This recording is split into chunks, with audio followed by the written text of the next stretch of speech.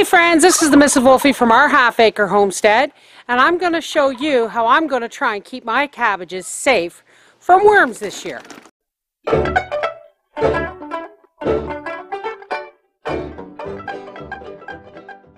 Here's our potato patch now, and here's my beans. They're going all the way up, and then they're going to, once they get too tall, they'll drop down, and they're almost ready to start blooming.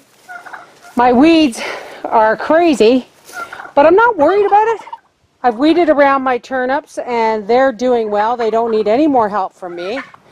But there's weeds everywhere, folks. But like my brother John, once the plants have taken good solid root, I'm not overly concerned with the weeds. Once the garden plants are bigger than the weeds really can't do much damage. Let's go into the greenhouse. Okay, so here's our cabbage, and it's already got a decent head on it. So I'm just going to take some diatomaceous earth here, and I'm just going to start sprinkling it all over my cabbage. Because this is food grade or feed grade diatomaceous earth. I know in the States you guys have food grade, but all they say about ours is feed grade.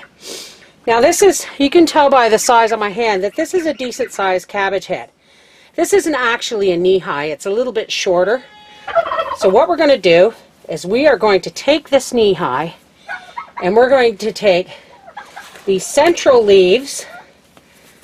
I'm turning it inside out over my hand here.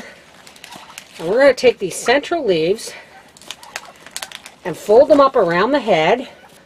And then I'm just going to pull the knee high, if I can, down over the head. I guess I should have done this when they were a little bit smaller.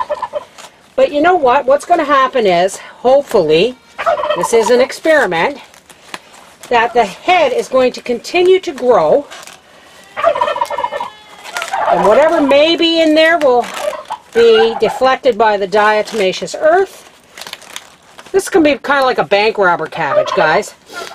This will continue to grow, okay, but the knee high will stop any other bugs from eating our cabbage. And the elastic part at the bottom goes down around the stem and protects it. So, see, we've already got some chew holes there, so I'm just going to continue to do this, and I will keep you guys updated on how this turns out. All right? Oh, yeah. And there they are, folks. My bank robber cabbages.